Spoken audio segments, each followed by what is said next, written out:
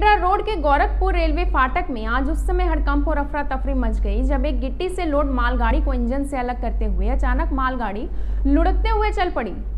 गाड़ी बाद में स्टॉपर पर खड़ी एक पुरानी क्षतिग्रस्त रेस्ट बोगी से टकरा गई। टक्कर इतनी जोरदार थी कि रेस्ट बोगी स्टॉपर तोड़ते हुए फाटक में आ गई। इस दौरान रेलवे फाटक पर यातायात पूरी तरह से बाधित हो गया। अब चलते हैं विस्तार से इस खबर की ओर। मामला पेंड्रा रोड रेलवे स्टेशन के आउटर में स्थित गोरखपुर रेलवे फाटक का है, जहां पर मालगाड़ी को इंजन से अलग करने के दौरान एक बड़ा हादसा हुआ। मालगाड़ी इंजन से अलग करते ही लुढ़कते हुए आगे बढ़ गई और आउटर पर खड़ी पुरानी क्षतिग्रस्त रेस्ट बोगी को टक्कर मारी। टक्कर इतनी जोरदार थी कि रेस्ट बोगी से स्टॉपर तोड़ते हुए आगे निकल गई और रेलवे फाटक को क्षतिग्रस्त करते हुए रुक गए। घटना की सूचना मिलते ही रेलवे के अधिकारी मौके पर पहुंच गए। फिलहाल रेलवे फाटक में हादसा होने के कारण इस सड़क पर यातायात बाधित है, जबकि पेंड्रा रोड कटनी रेल मार्ग अप डाउन में इसका कोई असर नहीं हो रहा है। सर, गोरखपुर रेलवे फाटक में एक घटना हुई है, उसके बाद तत्काल सुरक्षा की दृष्टि को देखते हुए आप लोग भी पहुंच जाए। क्या है अभी यहाँ पर हालचाल? तो यहाँ पर अभी जो है डिरेलमेंट हुआ है। गिट्टी लोड जो है वो बैक करने के समय में जो है वो ज़्यादा लगता है कि पुश कर दिया और उसके कारण जो जला कोच रखा हुआ था उसको मारते हुए गेट को डैमेज कर दिया है और गेट जो है इसके चलते क्लोज हो गया है।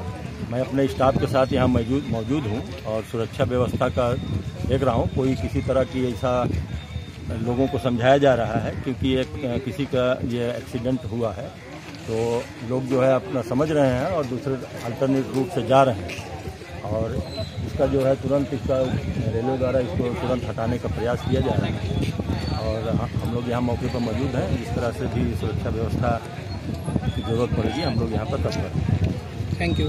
कि आज घटना हुई है रेलवे फाटक पे, ये गोरखपुर के, किस प्रकार की घटना हुई? देखते ही देखते हड़कंप मच गया रहा। यहाँ जैसे ही मतलब इंजन काट के गया यहाँ से थोड़ा देर बाद ये रेलवे पीछे हुआ। हाँ। पीछे हुआ देखने में पीछे जो जला हुआ बोगी था। हाँ। इसमें 3-4 लोग काम करने वाले भी सोए थे। हाँ। तो एक कि जब पीछे हुआ तो भागने लगे वो अपना निकल के। हाँ। तो जैसे मतलब पास में गार्ड साहब पहुंचे तो 3 जन निकल गए, लेकिन एक जन पे फंसा हुआ था उसको पकड़ के खींचे बाहर करे, वरना वो तो पार हो गया होता। कुर्ती नहीं दिखाते तो घटना हो सकती है। घटना मतलब हो गया तो तीनों खत्म हो जाते। आपको बता देते अभी क्या स्थिति है? ये बता रहे हैं पूरा जाम लग चुका है। जाम तो लग गया पूरा। स्टॉपर टूट के ये निकल गई है गाड़ी, ऐसी देखने में दिख रहा है कि मालगाड़ी जो जली हुई पड़ी रही ये स्टॉपर तोड़ के बाहर आ गई है रोड में। वो लोडिंग गाड़ी है, मारे का थक्का तो आ ही जाएगा रोड पे। आपको बताया लगभग कितनी बोगी रही मालगाड़ियों में?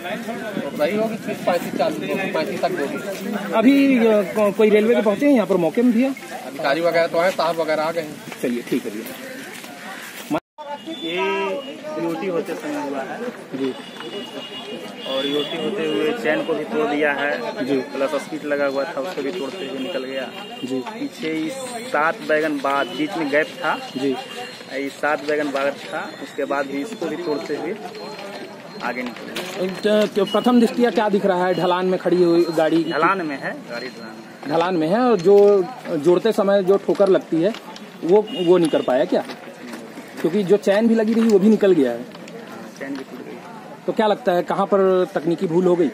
वो नहीं बता सकते, जांच का विषय है। अभी फिलहाल क्या स्थिति यहाँ पर जाम की स्थिति बन चुकी है?